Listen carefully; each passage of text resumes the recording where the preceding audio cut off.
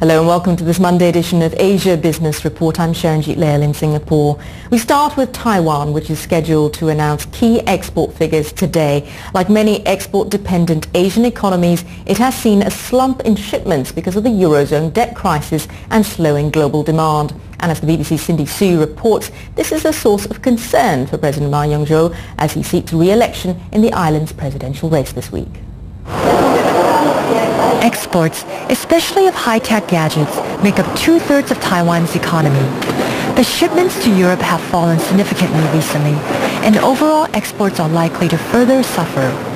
The outlook for this year is bleak. Some economists predict Taiwan's economy will grow by less than 3%. This is especially worrying for President Ma Ying-jeou, who is seeking re-election on Saturday. He is urging voters to give him another term in office so that he can continue to build closer economic ties with Taiwan's biggest trade partner, China. Mr. Ma's opponent, Tsai Ing-wen, accuses him of being too close to China. She warns voters he will make Taiwan economically dependent on Beijing, which would make the island still claimed by China politically vulnerable. To add to Mr. Ma's worries, housing prices are still stubbornly high and are starting to push up rents, while wages remain low.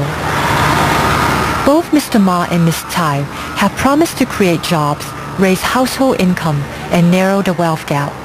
They have also pledged to give more social welfare benefits to elderly people and farmers. But economists say that could increase the burden on the government and would not help the economy grow.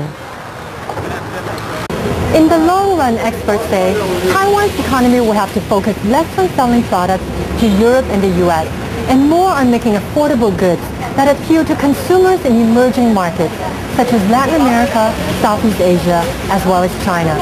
That's where economic growth is still strong. And Taiwan's next government will have to help companies here build inroads into these markets to make this crucial transition. Cindy Su, BBC News, Taipei.